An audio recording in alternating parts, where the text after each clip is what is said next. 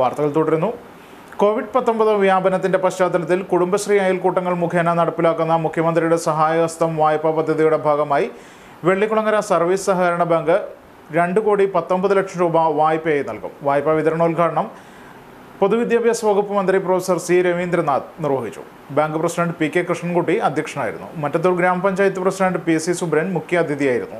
Sunitha Balan, bank secretary K R Radhakrishnan, bank director Hemalatha Suresh, M R Ranjith, P C Umesh, M A Varghese, K V Ravi എന്നിവർ പങ്കെടുത്തു.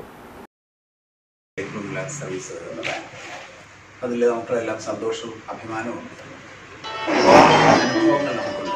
ഇവിടെ തന്നെ മുഖ്യമന്ത്രിയുടെ സഹായഹസ്തം പരിപാടി പ്രഖ്യാപിച്ച് ഒരുപക്ഷെ മറ്റ് സഹകരണ ബാങ്കുകൾ കൊടുത്തിട്ടുണ്ടോ എന്ന് എനിക്ക് സംശയമാണ്. ഇല്ല എന്ന് തോന്നുന്നു. അതിന് മുന്നിൽ നിന്നുകൊണ്ട് ആ പരിപാടി വിജയിപ്പിക്കുവാൻ ബാങ്ക് ശ്രമിക്കുകയാണ്.